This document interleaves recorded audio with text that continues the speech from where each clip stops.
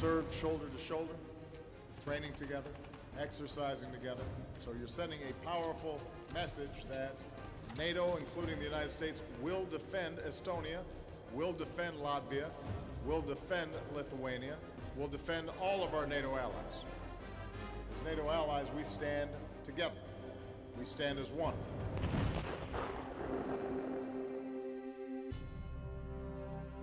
So it is really important to work with other nations together, as close as you can, and even before an operation starts. We represent U.S. commitment to the alliance. I mean, U.S. Army Europe, 30,000 soldiers forward stationed in Europe. And then the Army's contribution is above that because of the rotational force capability that comes over and other exercises that will attract other units. What we've described the environment of the future is, it's going to be a very complex environment. It's going to be a multinational environment, changes very quickly. So when you take a look at United States Army Europe, it's almost custom made to do that. I mean, it's right here in the middle of a very complex part of the world. Every day they work with multiple partners. They're working in multiple domains. We were in Cameroon, Africa in March.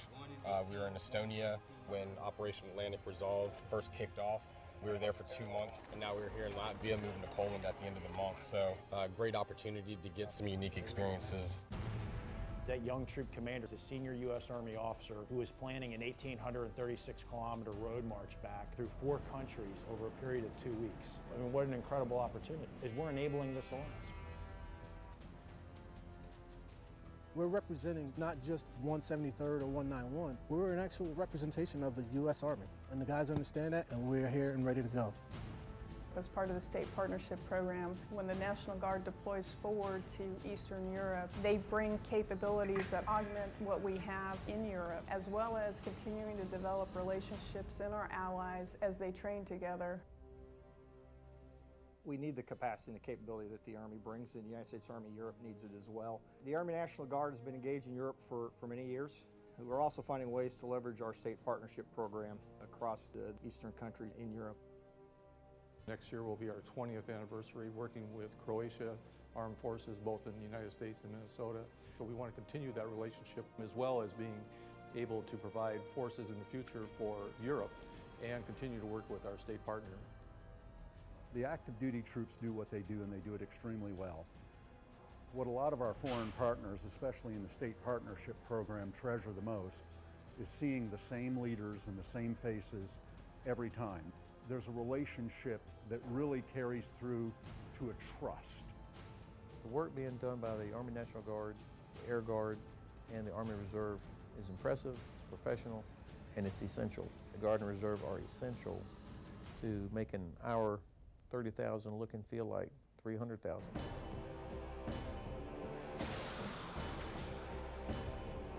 To meet new security challenges, we're adapting using a new playbook, an approach that is both strong and balanced.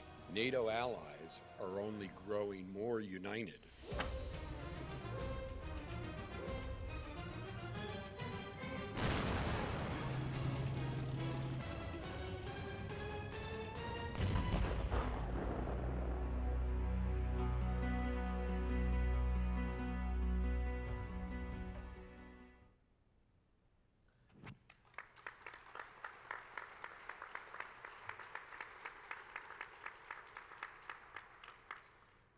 The re-enlistment NCO is right in the back of the room. If after watching that, anybody wants to take a burst of 6, we'll sign you up. So General Grass, General Hargett, all of you, thanks very much for giving me the opportunity to be a part of this conference. I asked for it months ago as I began to really understand what we've got to accomplish in Europe. It became clear to me that there was no way we could make our 30,000 look and feel like 300,000 unless I had the Army National Guard, the Air Guard, Army Reserve, as well as allies and others doing more. And that's really what I want to talk to you about this morning for just a few minutes. Give you an update on the current situation, but also tell you what we're going to do about it. And like everybody in this room, you know, since I was a brand new cadet, or if you were a brand new private going through basic training, you're told, don't whine about it, just figure out how to do the mission, because you're never going to have enough resources. So, you know, we've tried to figure out how do we heal ourselves and do the mission that we've been given. So that's what I want to show to you today. And then also, because I love risk takers, we're going to take a little technology risk here. We've got 3 guardsmen out in Kosovo and in Bulgaria that we're going to try and connect in for just a couple of minutes so they can tell you what they're doing. Now, I do want to introduce Major General Ryan Gonzalez. Ryan, will you stand up? Ryan Gonzalez here in the very front row is the Commanding General of the 4th Infantry Division at Fort Carson, Colorado. I asked Ryan to come here because the Army has turned to the 4th Division to be the division aligned against Europe, along with 10th Special Forces Group. So Fort Carson is going to be focused on Europe. It'll take a little while to get the patch chart lined up, but I wanted to make sure everybody knew that they saw Ryan here. And then my own National Guard team, Colonel Chuck Crosby and Lieutenant Colonel Matt Angelucci right here. They are there in Wiesbaden with us.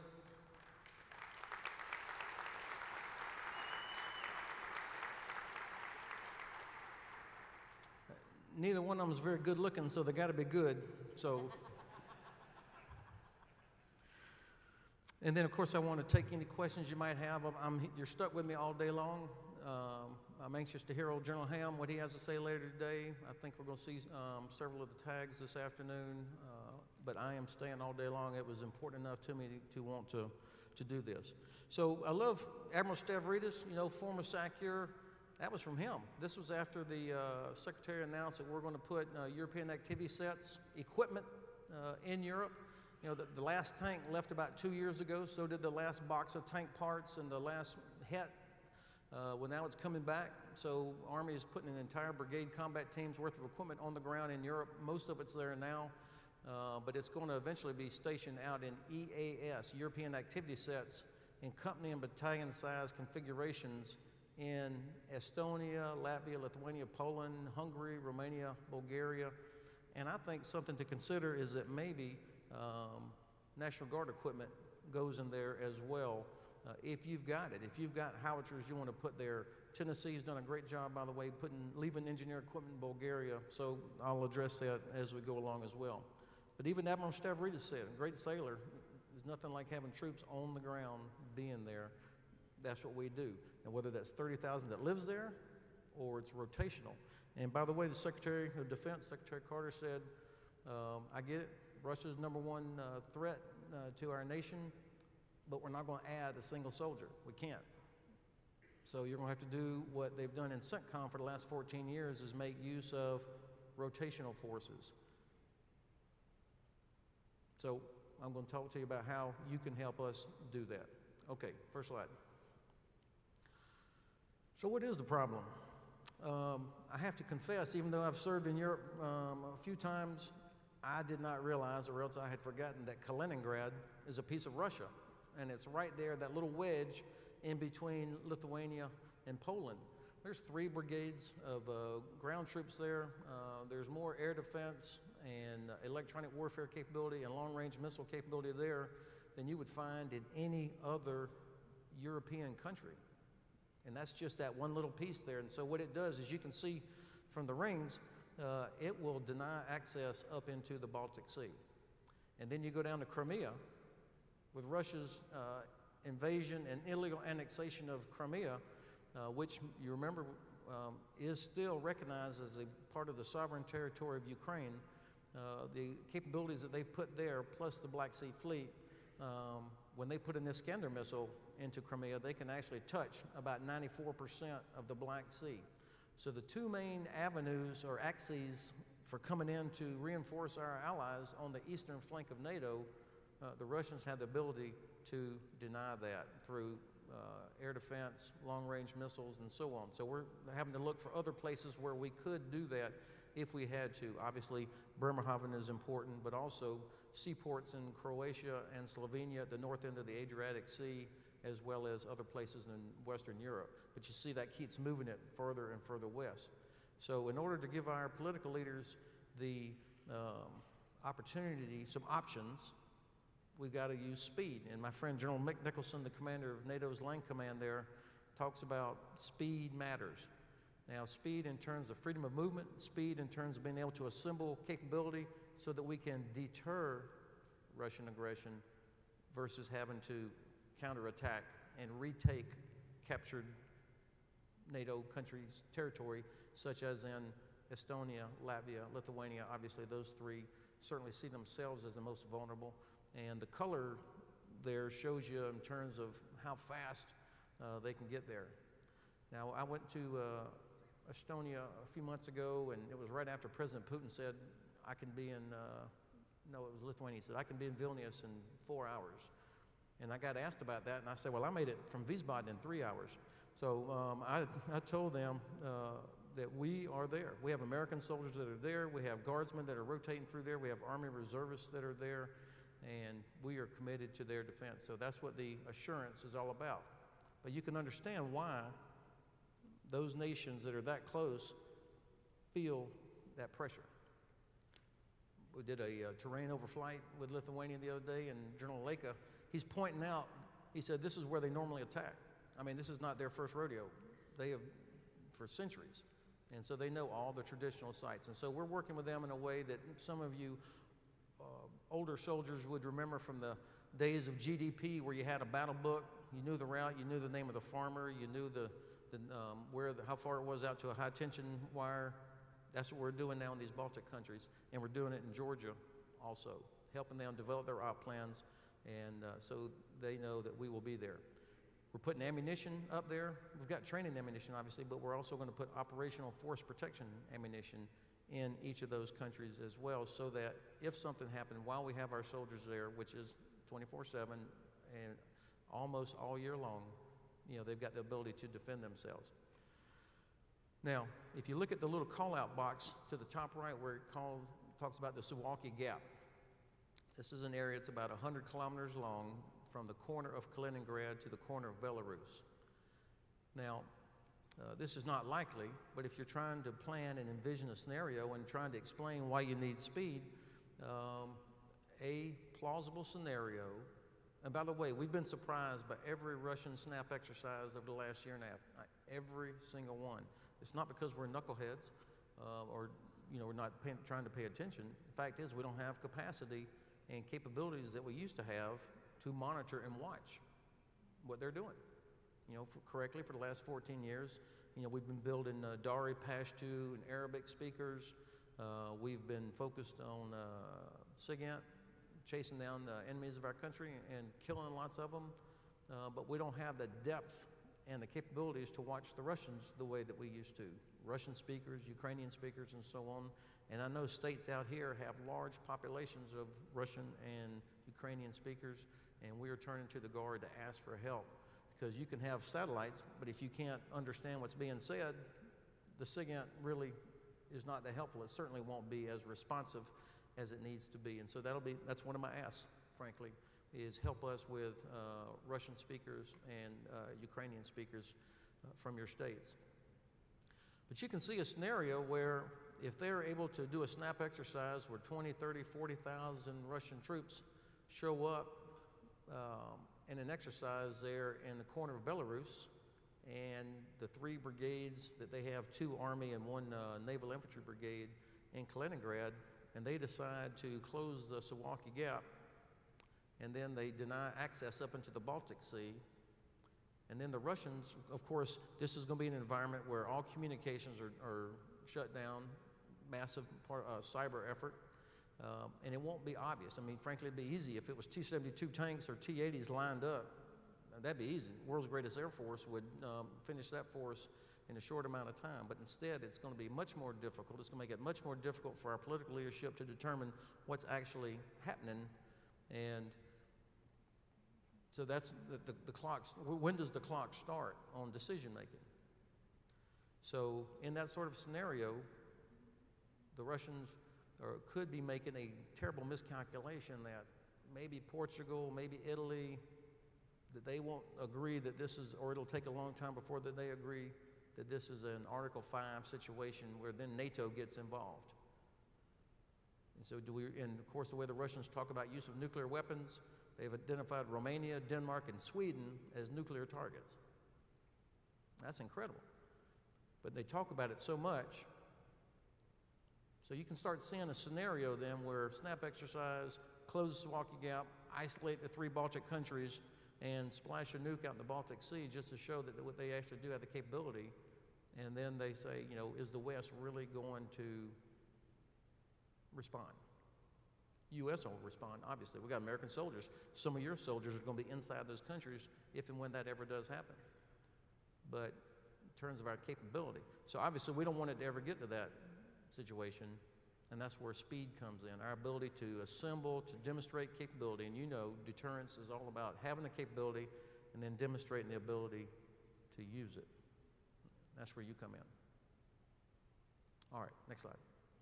So, when I was a lieutenant, about 100 years ago, there were 300,000 troops in Europe, mostly in West Germany. We had some in Italy, we had some in Turkey, of course. We had gigantic Air Force, a huge Navy. Today, from an Army perspective, we had 30,000 regular Army soldiers that are stationed, forward stationed in Europe, mostly in West Germany, but also in Italy with the Airborne Brigade. We still have the same mission, though: assure our allies and to deter Russia from aggression. So my mission is to take our 30,000 and make it look and feel like 300,000. Now, the way we're going to do that is with these 5 pillars here, and if you will bear with me, I want to step through them. First pillar, obviously, empowering junior leaders. It is not uncommon. You go into one of these countries in Eastern Europe in the Atlantic Resolve box, and the senior U.S. Army commander is a captain. And so the Prime Minister or the Minister of Defense knows the name of that captain by his first name. Or it may be good old Craig Johnson from the Tennessee Army National Guard, who was overseeing Resolute Castle, an engineering exercise where he had Alabama engineers in Romania and Tennessee engineers in Bulgaria, and Craig Johnson moving back and forth. He's the senior American in those 2 countries. This is the norm. Our aviators, you know, good old Fort Campbell, I spent 4 tours there. You had 2 aviation brigades. The standard for safety for flying at Fort Campbell was up here, for maintenance was up here. We got the exact same standard and expectations for safety and maintenance in Europe, except our one little aviation brigade is split between Estonia and Bulgaria. And so very often you've got a lieutenant or a captain, or CW2 is the senior officer aviator making sure we're flying safe. And by the way, they're not flying from Montgomery County and Davidson County. I mean, they're going from Bulgaria to Alabama to Hungary to Poland. It's tough, but we have no choice. So empowering junior leaders to do what we're having to do. Next pillar is National Guard and Army Reserve. We have zero bridges that can carry an M1A2 SEP tank. And some of you will remember we used to have enough bridges you could go from France to England without ever getting wet. We have 0. We have no short-range air defense. 0. No, it goes from Patriot to M4. We have 3 engineer battalions. 1 belongs to 2nd Regiment, 1 belongs to the 173rd, and then we got the great 15th Engineer Battalion. That's it. We have 0 HIMARS, 0 MLRS. We have 2 towed artillery battalions, 1 each with a regiment and with the 173rd. That's it. I don't have enough Russian or Ukrainian speakers to do what we need to do. Not for SIGINT, but also for training the Ukrainians that we're training. So I'm excited about California Army National Guard is already in Ukraine helping, and they're going to take on more and more responsibility with this Joint Multinational Training Group Ukraine. You know, we're training MOI battalions right now. We just finished the 2nd of the 3 Ministry of Interior battalions. We start training 5 Ukrainian Army battalions in November. I can't sustain that. So I need a National Guard solution, and we've got a great National Guard colonel from California who has Ukrainian experience that is going to become the commander of the Joint Multinational Training Group Ukraine for those 5 battalions. And most of his staff is going to be California Army National Guard. And it's going to be paratroopers from the 173rd, it's going to be soldiers from 4th Division, it's going to be Canadians and Lithuanians and probably 2 or 3 other countries that'll be helping to do that. You're talking about strategic effect. That's what California is going to help us provide, but there is plenty of work to be done. Now, you see that howitzer there. First time I pulled a lanyard in about 30 years, I was standing next to a PFC from Michigan. I went out there going to, normally don't let me touch sophisticated equipment, and this was one of the brand new howitzers. He said, "Sir, would you like to pull a lanyard?" I said, "Well, hell yeah, of course." And it's a mixed crew. You got Latvian and Michiganders on the gun, and he's instructing me. He said, "You know, don't pull it with your arm. You got to hold it and turn your whole body." And he was exactly right. It worked like a charm. And they obviously were proud of that, what they were doing there, but also his confidence of telling the CG, don't use your damn arm, sir. You gotta use your whole body. So, of course, that guy was probably a bank president in his day job too. So he wasn't too impressed with the CG user.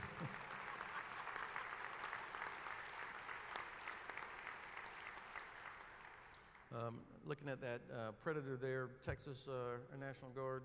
Normally that thing would be employed watching Oklahoma University football practice.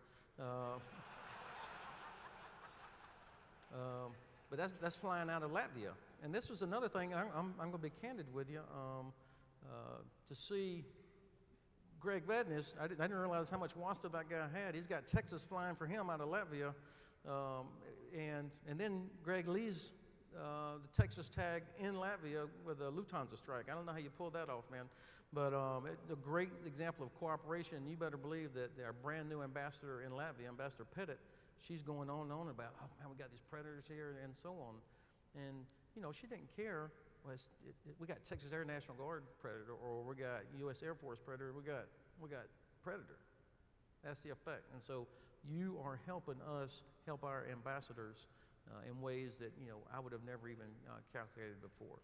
Next slide.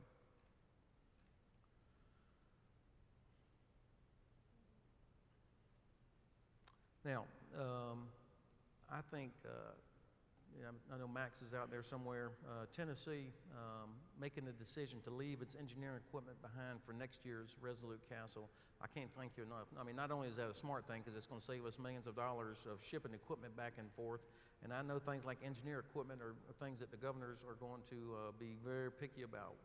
Do they have enough of that sort of equipment there? But the fact that Tennessee is able to do it makes so much sense, and it also represents a commitment. And then being able to see, Lynn Gable was there with me in Romania at Chinku watching the Alabama Guardsmen.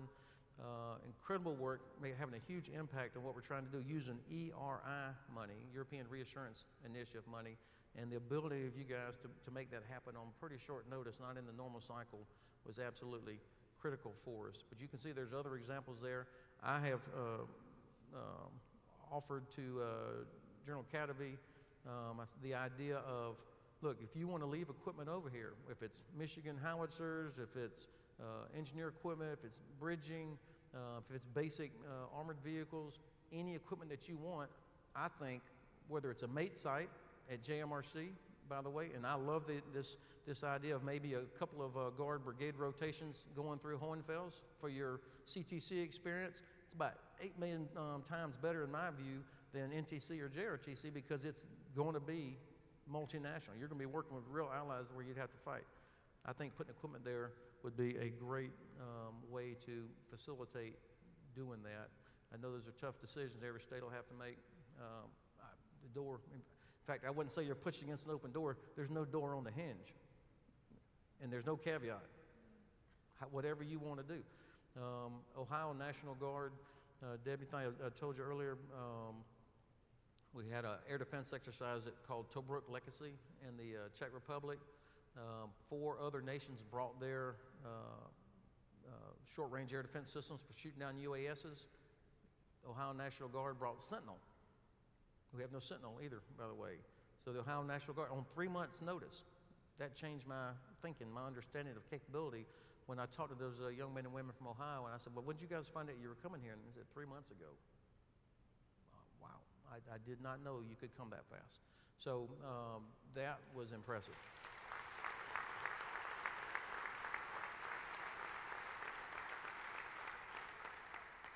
So I know you have a can't-fail mission in the National Capital Region, and I wouldn't ask you to take any risk on that, obviously. But if you've got Avengers, if you've got Sentinel that you want to put in Europe in one of our EAS locations, we can do that. AMC is going to does own the European Activity Set mission. That includes the maintenance, the security contract, all of that in each of these countries. Doesn't make any sense to have to set up a separate place for you unless it's for a mate site like at JMRC in Hohenfels. But these other locations, why in the world would we not want to tuck it in that AMC contracted maintenance facility that's going to be in Estonia, Latvia, Lithuania, Bulgaria, and so on. So answer is yes to anything that I control that we can do. Okay, there's another pillar. It's our allies. That bridge you see right there in the middle is an incredible bridge. It's a German engineer battalion there at Minden. I watched them cross the Weser River in 30 minutes, snapping together a bridge, and then we moved a tank company across it. Then we shocked a Patriot battery, had them roll across it. It's an incredible bridge, and it has one British engineer company that's organic to this or attached to this German engineer battalion. They have the same stuff. So you see Germans and British, you saw it in the video also. It's an incredible capability. So that's an example of where we're using other people's stuff to do what we have to do. Next week, on the 17th, 4th Squadron of 2nd Cavalry Regiment is going to be moving all the way from Vilsek, Rose Barracks, cross into, through the Czech Republic, and go into Hungary, where they'll link up with a Hungarian Army Brigade. At the same time, an airborne company from the 173rd is landing on the far shore or far bank of the Danube River. The Hungarians are building a bridge over the Danube, and that striker regiment or squadron is going to cross the Danube on a Hungarian bridge and then link up with another Hungarian unit on the other side and begin a 5-week training exercise. And then they're going to pass back out through Romania, crossing the Danube River on a Romanian bridge. So this is now what we're doing as routine because we have to practice this interoperability. And a lot of you guys have done river crossings at nighttime. You know, there's signals where you marshal, there's a doctrine to it. You can't do that on a computer. You actually have to do it. You have to have drivers getting lost or falling asleep in the assembly area. You got to have, you know, putting the bridges together in bad weather. Not that I have ever been lost at night in any set of circumstances, but I have heard, or that I may have fallen asleep in my vehicle that I was TCing. So that's, you got to practice that. And so that's what we're working on. Helicopters. 12th Combat Aviation Brigade used to be the biggest aviation brigade in the Army. It now has one attack battalion in it, and that's up for review next year. So I'm looking for everything I can do to work with the Dutch and the British have Apaches. The Poles have incredible attack aviation. We put American soldiers on all sorts of other different aircraft. I suspect that some of you will have an interest or you see a training opportunity and a way to contribute with your aviation. And I'm not too fussed about what flavor, you know, where it is in terms of what level Apache you have or Black Hawk or whatever you have. I mean, we don't have enough Chinooks to move one infantry brigade right now. So we're open for business. Okay. Next slide. The regionally aligned force. This is, you know, the Army's answer to how do you deliver land capability to the combatant commanders. And we are very lucky to have the 4th Infantry Division designated as the division headquarters that's allocated against Europe. And it'll take about another year and a half for the patch chart to sort itself out. But eventually, the Aviation Brigade, the Striker Brigade, the Light Brigade, the Heavy Brigade, the Sustainment Brigade. You know, now that I'm old, I care a lot more about logistics than when I was young. That shit used to just show up. Now it's like, actually, I have to be involved in it. But getting all them lined up behind our European challenge is brilliant, because now Fort Carson is going to be waking up every morning thinking about, you know, Russia, thinking about Europe, thinking about our allies in a way. And so I hope that each of you that are state partner, or maybe you've got you see opportunity for training and contributing, track down Ryan Gonzalez also and tell him, he could, because that's who I depend on to run all the Atlantic Resolve exercises. 4th Division Mission Command Element, 90 people. They reach back. This is not the old days where you had to get a division headquarters, you had to have 100 generators and acres of tents. It's 90 people with reach back into Fort Carson for analytical planning and so on.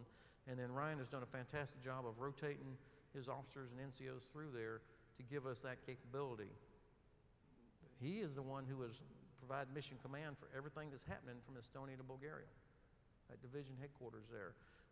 He needs some skills also. So if you're looking for people to get division level command and control experience working in a division headquarters, there's opportunity there.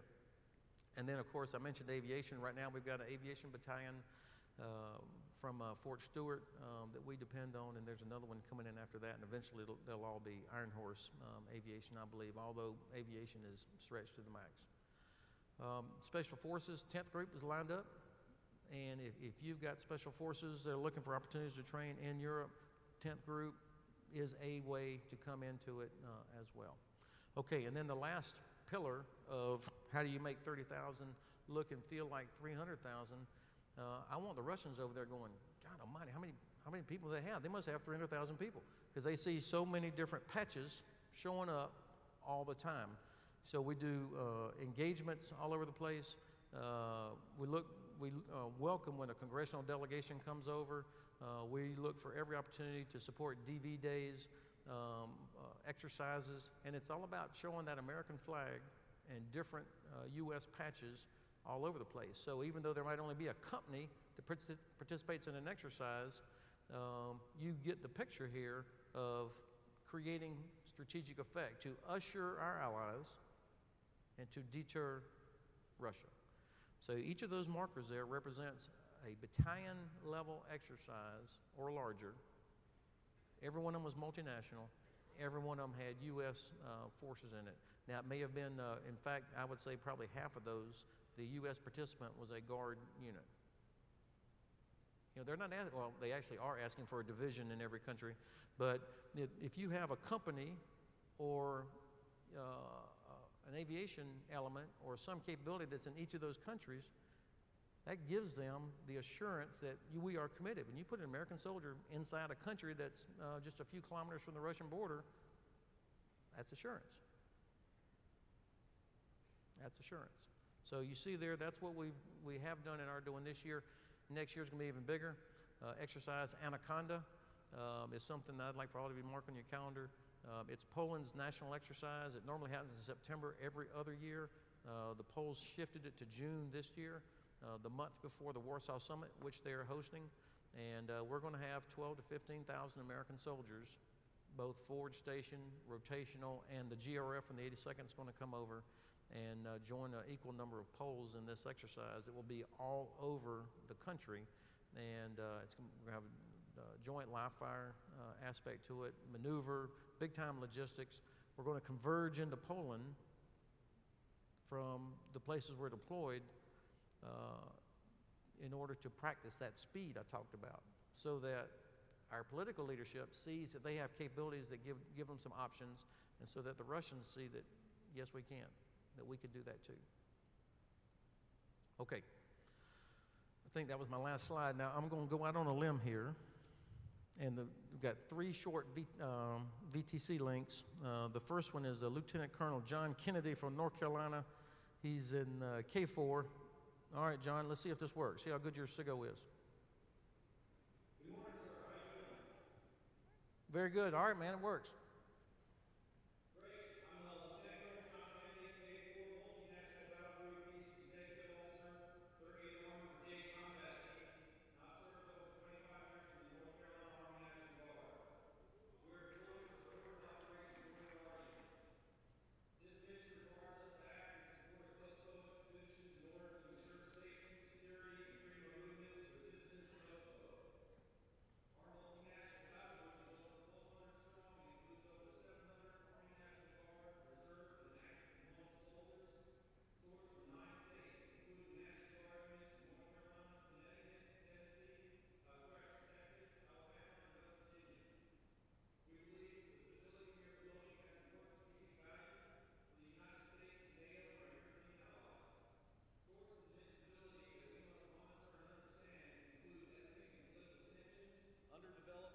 infrastructure and economy, extremist influence, organized crime, and the refugee crisis.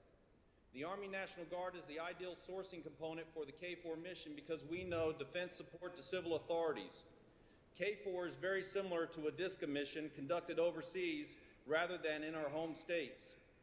As third responders behind law enforcement agencies from Kosovo and the European Union, we must always be prepared to act in case Kosovo's institutions become overwhelmed by civil unrest. We will bring many new skills and ideas back home with us. For example, our company-level units are receiving some of the best crowd riot control training from some of NATO's most experienced soldiers. For the Army and for USARA, this is an economy of force operation in a budget-constrained environment. KFOR is a model for how the Army and USARA can take advantage of the Army National Guard's strengths. This mission supports the sustainable readiness model for Army National Guard units in their available cycle. Here we are forging seamless partnerships on behalf of U.S. Army Europe, and we have 2 battalion-level command posts, one from Connecticut and the other from North Carolina. And in their formations, they include soldiers from Armenia, Austria, Germany, Hungary, Poland, Slovenia, and Turkey.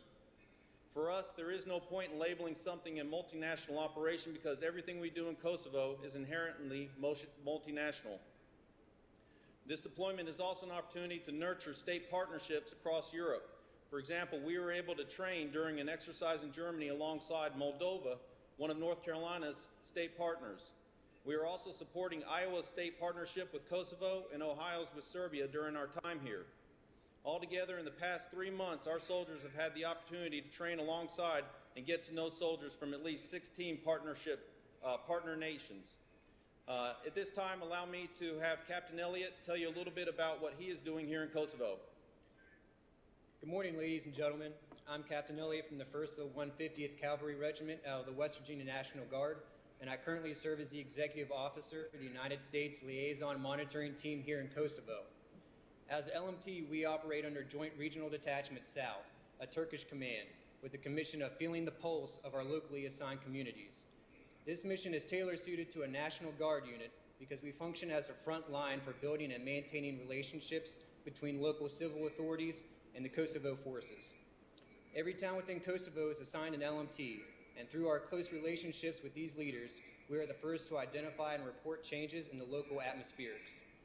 On a regular day, our soldiers will conduct key leader engagements with Kosovars, who range from the mayor's office on down to the local coffee shop owner and even rambunctious school children. As a junior leader, this opportunity has enabled me to learn how to successfully operate alongside our multinational partners here in KFOR. The U.S. is only one of several countries who are tasked with this mission. At JRD South, we are fortunate to operate alongside Polish, Turkish, Austrian, and Swiss soldiers alike. Our relationships with our partner nations has personally developed my relational and communication skills as we continue to ensure Kosovo remains a safe and secure environment with freedom of movement for its people. Ladies and gentlemen, thank you for your time. This concludes our brief. I'll be followed by our next briefer. He looks like he's 14 Good morning, years sir. old, In man. August. Hey, is that Todd Lawrence from Tennessee? Yes, sir. All right, Todd's there in Sofia, Bulgaria. Go ahead. Yes, sir. Major Todd Lawrence, Tennessee Army National Guard soldier, leveraged through the Tennessee State Partnership Program to U.S. Army Europe as a G3 Operations Liaison Officer supporting Atlantic Resolve South. I'm calling from the Office of Defense Cooperation at the U.S. Embassy in Sofia, Bulgaria, where I'm on mission to assist the Bulgarian country team, host nation military, on U.S. Army combined training exercises with Bulgarians and various other NATO allies. Key tasks include coordinating and assisting U.S. Army combined training exercises at Novosela Training Area, Bulgaria. Synchronization and reporting through 4th ID Mission Command Element, and various high visibility strategic level training exercises I've had the opportunity to work on include Steadfast Lev, Swift Response, NATO certification exercises, Kabili 15, to include Freedom Shoot, the first U.S. tanks to fire in Bulgaria, and Essen, a forthcoming NATO certification exercise beginning in October. Efforts concentrated to replicate or enable 30,000 soldiers to look and feel like 300,000 soldiers. Additionally, Resolute Castle 15, a Tennessee Army National Guard engineer range construction mission, is essential to developing quality operational training environment for U.S. Army, Bulgarian air and land forces, participating allies, and state-to-state partner training visitors to combine training exercises in Bulgaria. Sir, the road ahead involves essential coordination and communication to support the arrival of regionally aligned forces and European activity sets beginning this fall and continuing into 2016. Finally, sir, in Atlantic Resolve South, we as the U.S. Army are recognizing increasing opportunities to enhance the Bulgarian military's interoperability, adaptability, endurance, and overall depth as achievable goals through the Developing Countries Combined Exercise Program Initiative. Sir, this concludes our briefings. At this time, we're standing by for your questions. Excellent. How about it? All three of those guys.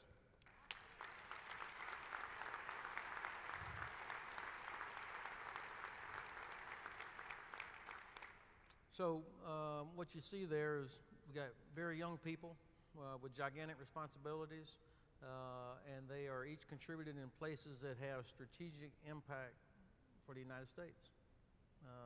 Reliance on liaison officers or executive officers, multinational formations, and they didn't come in a box like that. I mean, this is years of building experience, of getting opportunities, and you know, when I walk into each to visit the Army chiefs of our allies, usually the first thing I see when I walk in the office is a plaque from their state partner state. When I walk into Al Lake's office, first thing I see is a great big Pennsylvania Army National Guard right in my face there. So I am a slow learner, but I picked up pretty quick that those Army chiefs, and when Nick Truca from Romania talks about spending Thanksgiving on the lake with Perry Smith, you know, I've broken the code. You know, instead of fighting that, say, Perry, what else can you do? Like, invite me to go fishing with you. So, I guess really what I'm saying is that I need you. The Army needs you. There are no caveats. Obviously, figuring out how do you pay for everything, whether it's active guard or reserve, figuring out how to do that. But I am everywhere we can use ERI money, we're doing that. By the way, without ERI money, and I see Mr. Womack sitting there, sir, I'm sorry I didn't see it when I first walked up here, great congressman and guardsman himself from Arkansas. You know, without ERI,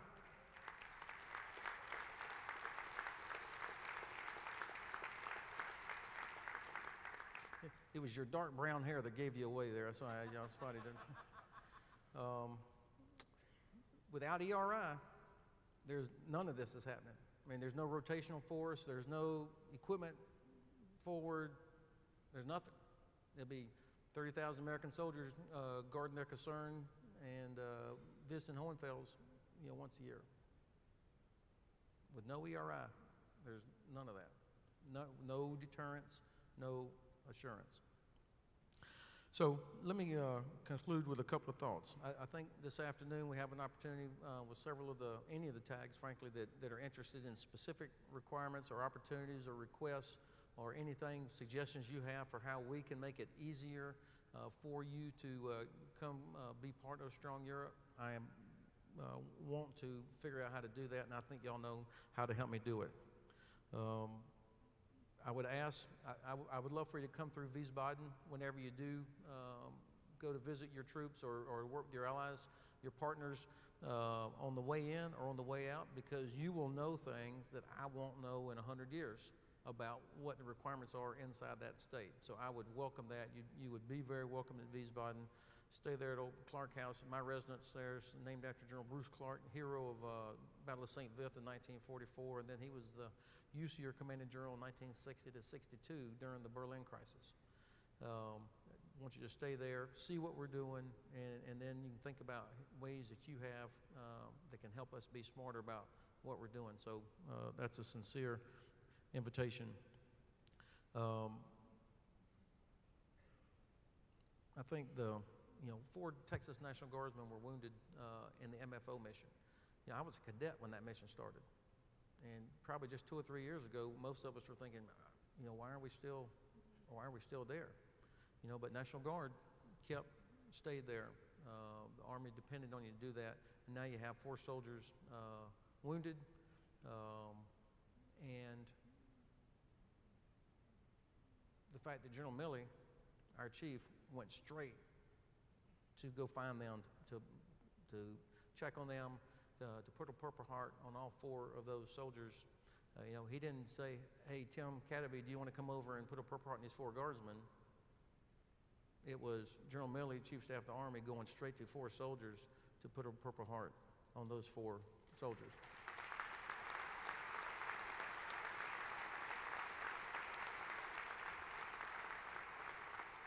So I think I've used up most of the oxygen in the room. I'll stick around here during the break, and I am here all day. If I can take questions now, Deb, or we can leave. I'll do however you want to do this. If there's a question out there, does anybody have a question for General Hodges? General Hodges, good morning. Perry Smith from Alabama. Is this my invitation? I hope, man. Sir, you know the invitation is always open. Anytime you need, I'll call in sick and we'll go fishing. Sir, thank you for being here. I know your schedule is jam-packed, and we really appreciate you being here. And thank you for your support of the National Guard.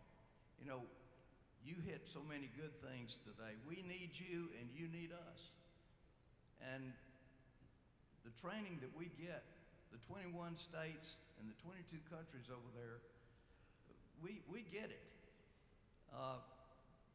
We're doing a heck of a job. It represents a hell of an opportunity for us to do realistic, good, professional training with these other countries, and it's just a great deal. You know, probably not many people in this room remember the old Western TV program Paladin. Is this hired gun that, and he had this card that he gave out. He was a professional hired gun, and his motto was "Have gun, will travel," right. And that's basically what the National Guard represents.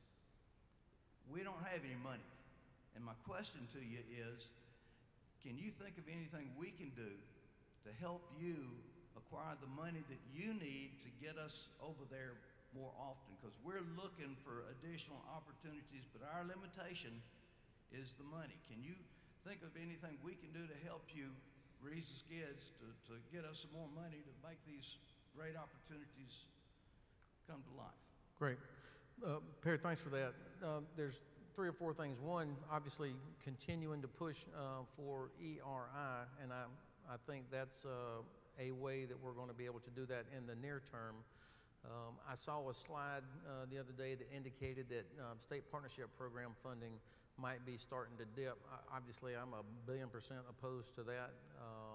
So continuing to help educate decision makers on the value of the state partnership program. Now, I will tell you this, and speaking in all candor, not everybody on the Hill believes in the strategic effect of the state partnership program. I think there's very few of them left, but I talked to a SASC staffer the other day, and he was remembering back maybe how it was 12, 13, 14 years ago, where it didn't have quite the operational effect that it does now.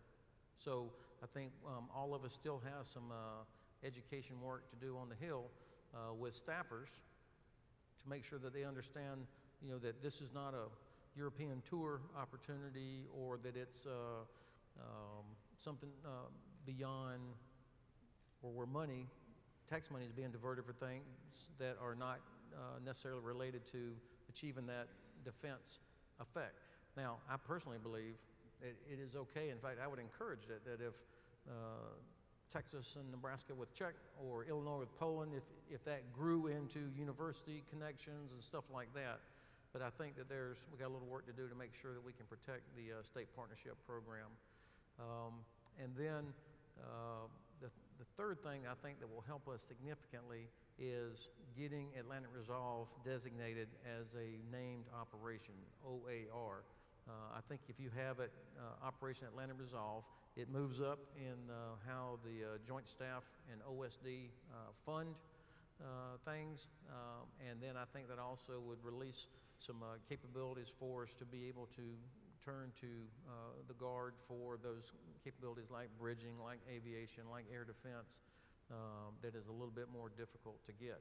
And frankly, right now, I think my mind wire obstacle to getting the named operation is somewhere in the Joint Staff. So I am hoping that we can get some help to pressure on the Joint Staff. Now, obviously, they're not bad guys or dumb guys. I mean, they're looking, they've got X amount of dollars too, and there's other requirements out there. But if the chairman, the vice chairman, and the Army chief all say it's #1 threat, the Secretary of Defense says Russia's #1 threat, but we got 2% of the budget in Europe and only 5% of the Army structure, that's a disconnect. So getting it named as getting OAR as a no-kidding, formally named operation would help. Finally, for your own planning, we do something called the CTC, the Combined Training Conference. We do it twice a year at Oberammergau, and the next one is, I think, 16 to 20 November. We push the planning horizon out 3 years for exercises. So we had 37 different countries show up there. This is what the U.S. Army does. You know, we provide a gravitational pull on everybody else. The Army, we don't have to do it all, but if we do it, other people will come join and be a part of it. So this has turned into a great place to find exercises where you can match your requirements and opportunities against what's out there all over Europe. So I would encourage you to make sure that you send somebody from the state. This is not limited to state partners or anybody else. Send somebody to that CTC at Oberammergau and find the training opportunities for different capabilities that you might have. Okay. Hey, sir. Corey Carr, Indiana. All right, one more, Corey. You're taking their break time, so. All right, I'll hurry. Hey, sir, our state partner activities, we want to focus those on your theater security cooperation objectives, but there's a perception in the Pentagon that Army commands don't know what state partners are doing. What can we do to make sure that we're synchronized well with your team to achieve those objectives? Thanks, Corey.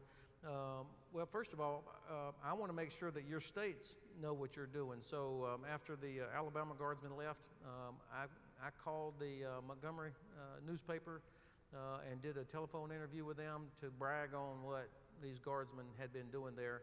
And I'm trying to do that in each state, actually, to reach back. Because I know, I learned this from watching Secretary Guerin when he was Secretary of the Army. You know, he was a former congressman from Fort Worth, Texas. And the first thing he did in the morning was not read the Washington Post. He read the Dallas-Fort Worth newspaper. So I'm thinking, indirectly, to make sure that the Congress is aware of what's going on is by reaching out to and I hope you don't mind I do that, but reach back to the media that supports your communities to make sure that they know that how much I appreciate and how much I value what's being done. We are also working hard inside U.S. Army Europe to get a little bit quicker on advertising what's going on. If you check the U.S. Army Europe, the Strong Europe webpage, almost every single day, one of the 6 articles that moves through there, and I'm on them all the time, to keep it fresh, there is a Guard unit that's a part of it. Now, that doesn't reach every corner of America, so I'm looking for every opportunity as well in the Joint Staff, in OSD, to talk about how much I depend on what you bring to it. So you've got an advocate in me, but I think looking for opportunities to highlight that on the Hill will be critical as well. Thanks very much, guys.